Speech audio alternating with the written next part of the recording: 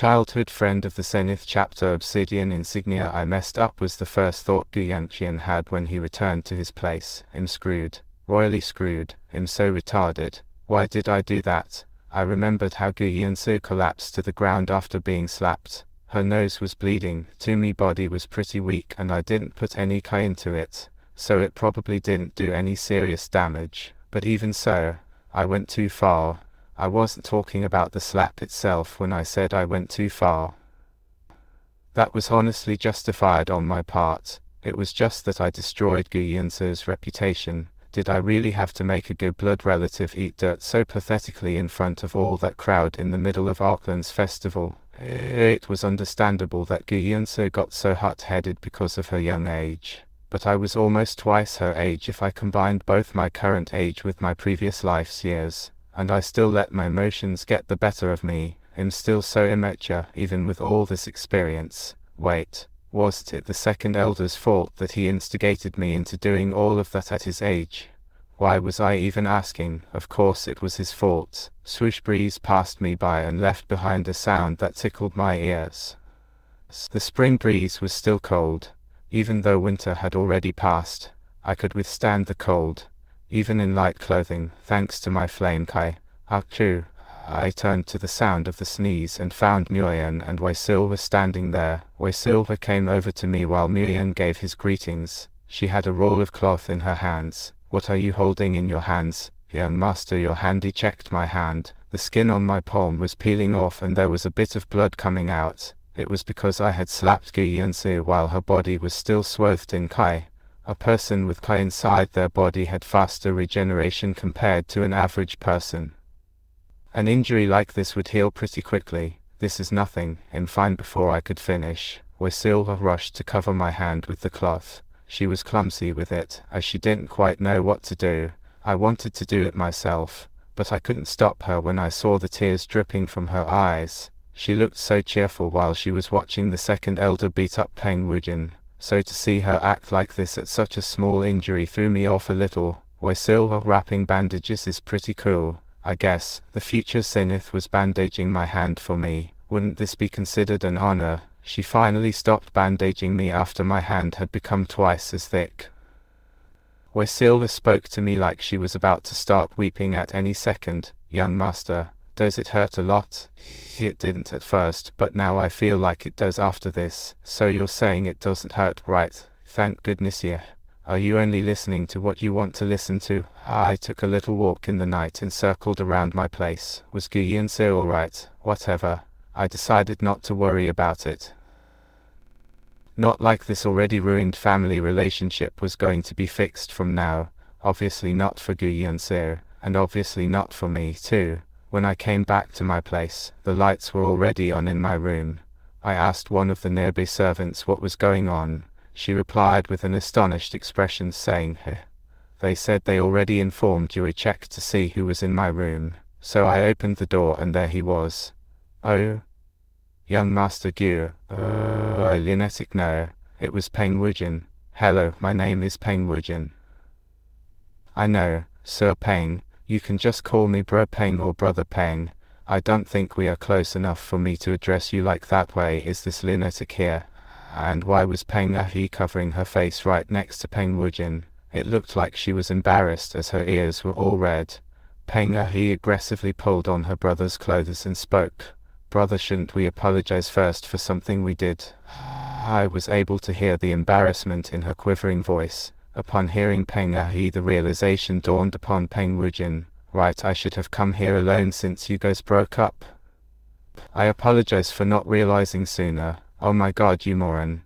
I agreed with Peng Ahi. Peng Ahi had no choice but to speak for her brother. Apologies for coming here so late at night without saying anything beforehand. My lunatic of my brother really wanted to see you and I couldn't stop him. Sir Peng wanted to see me. You may call me Bro Peng.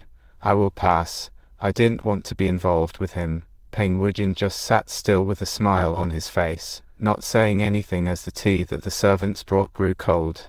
So what brings you here? Was he here to complain to me about the incident with the second elder?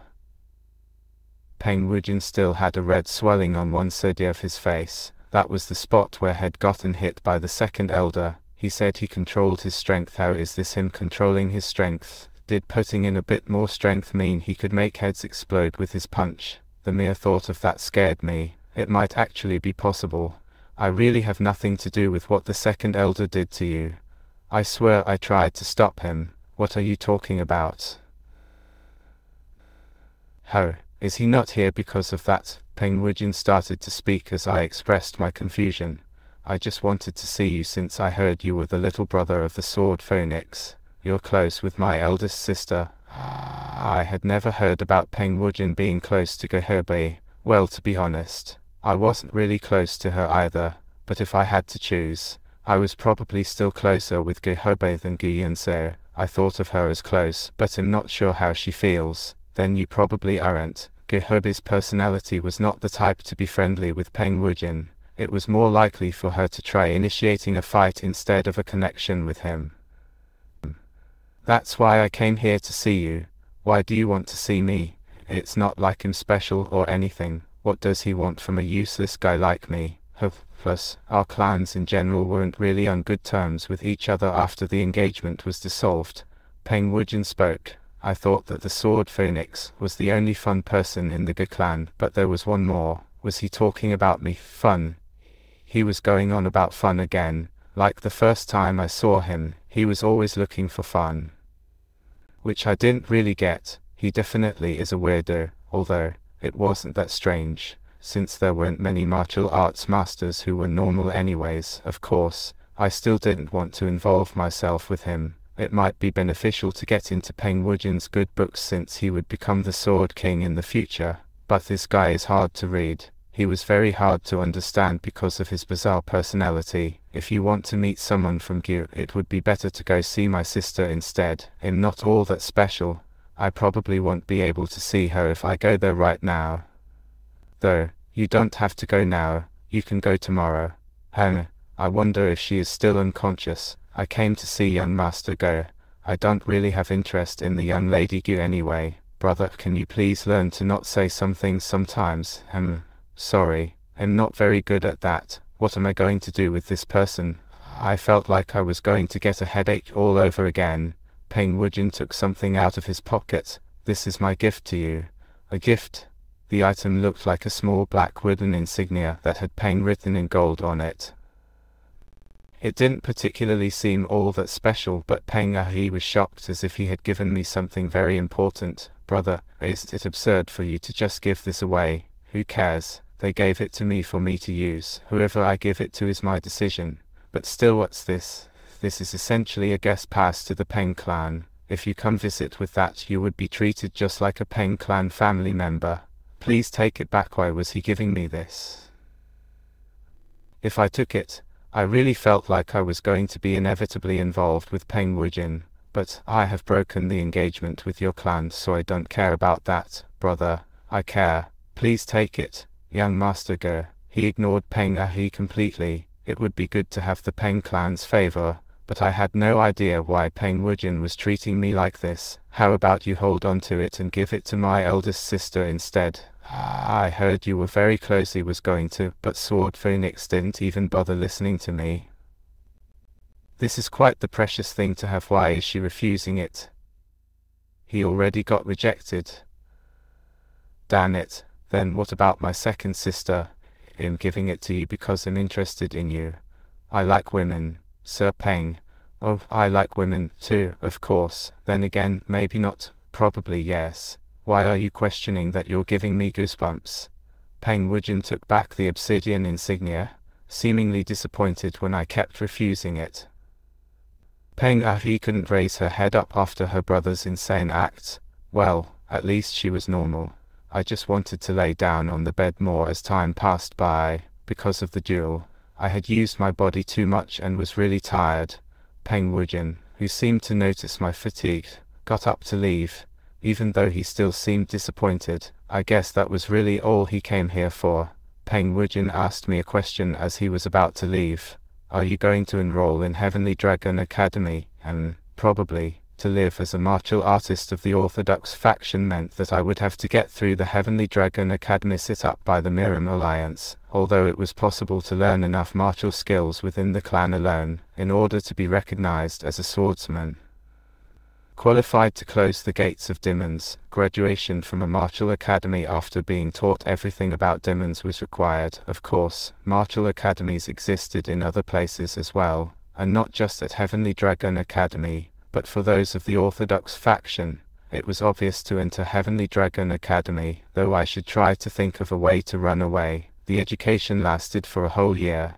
I didn't have the spare time to just waste an entire year like that. Right, then you would become my subordinate. Peng Wujian tapped my shoulders with a smile. He was trying to establish ties with me through the academy since his other methods weren't working. Was it because I won against Gu Yunse and also slapped her hard afterwards?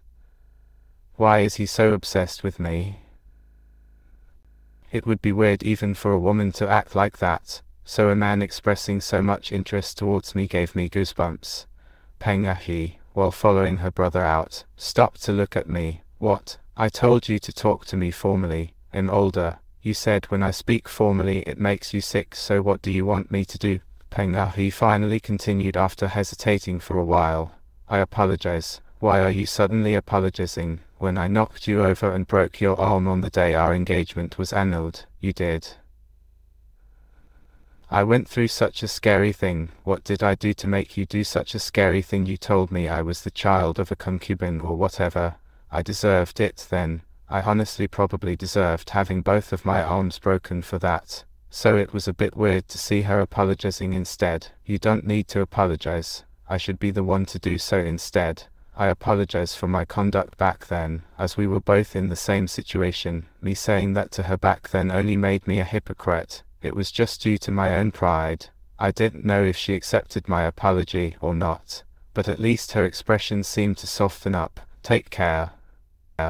Take care as well, and though you may not like what my brother gave you, he gave it with good intentions, so use it whenever you want. Gave me what? I thought I returned. They sensed something in my pocket. When I searched my pockets, the black wooden insignia came out. When did he? When Peng Wujian tapped my shoulders, he put it in then. I let out an empty laugh. What a lunatic. I heaved a sigh and put the black wooden insignia back in my pocket. On the third day of the 9 Dragons ceremony, it was the day of celebration and partying, but I got into the carriage to return to the clan as soon as I could. I heard that Gu Yunse had already set off at midnight. She woke up, thankfully. I was thankful she woke up without any lasting damage, but it was even harder for me to face her now, when it was already quite difficult before. After the preparations were done, the carriage set off.